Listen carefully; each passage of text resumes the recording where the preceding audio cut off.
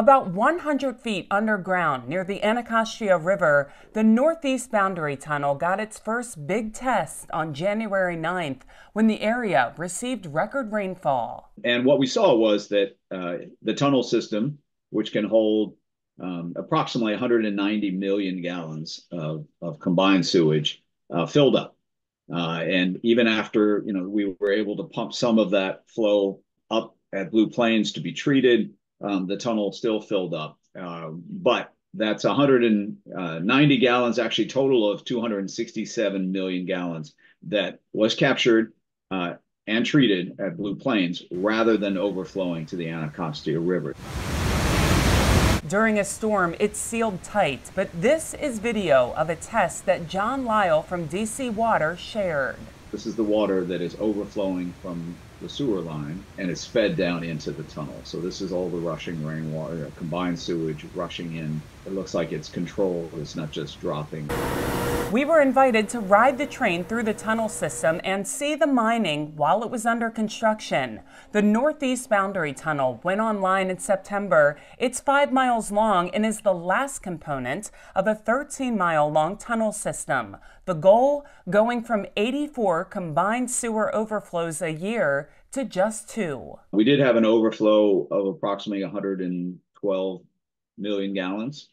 And so it's not that we eliminated the overflow. John Lyle says we should focus on the big picture. The system is designed to capture 98% of the previous overflow volumes. It also catches trash. We asked the riverkeeper at Anacostia Riverkeeper if he's noticing a difference with the tunnel online. It is improving sewage, right? And it's lessening the amount of sewage that gets into the river. And so it's lessening the impact of bacteria and other microbes that can make people sick. Trey Sherrod took these pictures a day after the storm. What are you seeing that's different now with the Northeast Boundary Tunnel online? The amount of debris and the amount of trash on the river would have been much higher before the tunnel system came into place. Previous to the tunnel, we would have seen trash and debris like that clear across the river. While there are lights at 4 locations on the river that will signal an overflow, Sherrod is calling on DC Water to use social media as a way to inform us. There is no good reason why DC Water can't just start informing us, the public, on social media. Hey, sorry, we had an overflow last night. It was this much.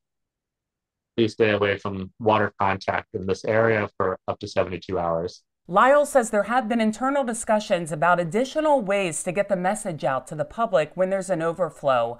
Both DC Water and Anacostia Riverkeeper believe the Northeast Boundary Tunnel is moving us in the right direction. It doesn't guarantee, that all of a sudden you can swim or fish in the river, but it helps move us in that direction. For Chesapeake Bay Magazine, I'm Cheryl Costello.